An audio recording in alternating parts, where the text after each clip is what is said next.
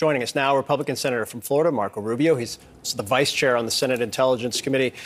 Senator, just to start, the scale of the evacuation that would be necessary here that's being called for is extraordinarily complex. Are you concerned about the kind of burgeoning humanitarian crisis that may develop?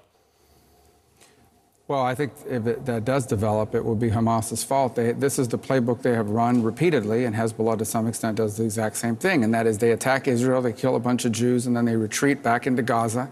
They hide behind human shields deliberately. They have been messaging for days on when they had their TV network running and their radio stations telling people not to leave their homes. So these guys hide behind civilians. Then the attacks come in response, and unfortunately people die. And then they run to the global press and say, look what horrible things Israel is doing, and everyone pressures Israel to stop. Hamas survives, they come back and kill more Jews again.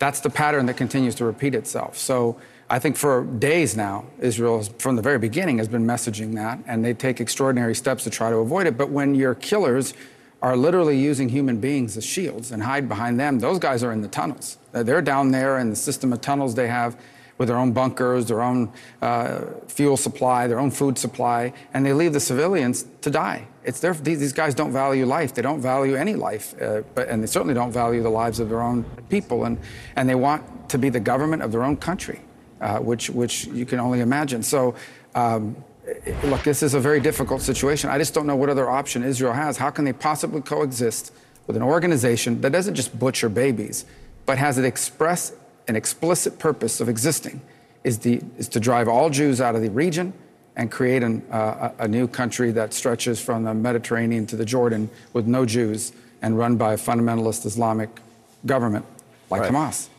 Senator, you're a leading foreign policy voice inside your party in the Senate, along with being the vice chair of the Senate Intelligence Committee.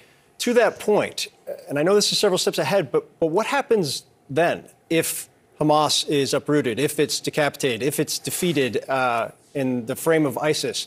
That's a power vacuum there. That's a governance vacuum. What fills it in that region? Well, first of all, Hamas has not always governed over Gaza. They allegedly won an election back in 2006, and since then have not had another one. But do you have faith in the Palestinian Authority to come in, given how they've operated in the West Bank? Well, that's the complexity of this whole situation, right? And that's when people talk about a two-state solution. In order to have that, you have to have somebody, some trusted party on the other side that you can work with. You cannot have a two-state solution or a negotiation with any entity that exists for the express purpose of your destruction. Now, I have my own problems with the Palestinian Authority and the things that they have done, but at least in their organizing principles, they acknowledge that there is a role to play for a Jewish state. Now, I don't know how much they mean that. There's obviously some nuances involved in there. But Hamas exists for the express purpose of destroying Israel and eliminating the Jewish state. In fact, the Hamas argument, basically, to Palestinians is, trust us instead of the Palestinian Authority. We are even harsher than they are. We will kill more Jews. We will run them out of here, and we will create the Palestinian state that stretches all of what we know today to be Israel, not just the West Bank and not just Gaza. In some respects, these attacks and the ones from 2021 are as much a domestic play as they are an anti-Israeli play. It is them trying to position themselves as the most prominent Palestinian faction in the area. And they believe that kidnapping innocent civilians and murdering babies positions them to do that, to be in that role. And so I get the complexity of it. I am not going to pretend, and no one should pretend, that they have somewhere in their pocket some master plan that fixes all this. It is a deeply complex situation that stretches back, frankly, thousands of years. That said, the one thing that's pretty clear is you cannot coexist with an entity that has armaments and the willingness to use them to slaughter your people. You just can't. And underscoring, I think, the complexity that you're talking about is kind of the moment we're in around the world, but also regionally. We've been showing pictures of this kind of day of protests that have been called for by a former Hamas leader. There's an accelerant in a situation, in a geopolitical situation right now that is, to be candid, seems very, very dicey. What is your view of how this is going to play out broadly in the region? Well, I don't think anyone can tell you exactly how it's going to play out. Let me just say one thing. It is one thing to say, I am in favor of the Palestinian cause, or I think Palestinians are in charge, should have their own country. It's one thing to say that.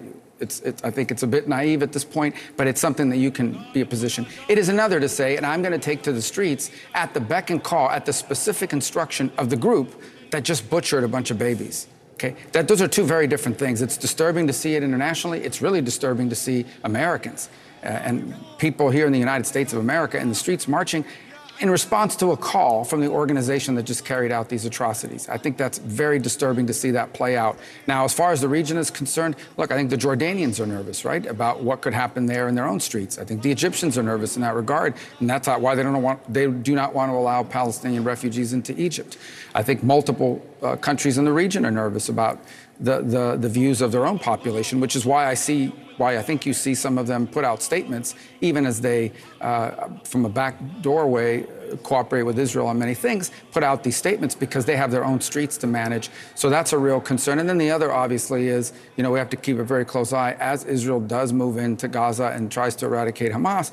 What happens then? Does that now force or trigger a response from Hezbollah and from Iran and from other elements aligned with them? Right. And that's the part that gets... I don't think anybody should sugarcoat this. This is a very dangerous, very volatile, very unpredictable situation. There's something Israel has to do. They have to get rid of this group, and we should try to mitigate against these other things from happening, becoming a multi-front conflict. But I also think we need to acknowledge that, this is a very uncertain terrain and a very dangerous one. And I think everyone's nervous about it, including every country in the region, not just Israel.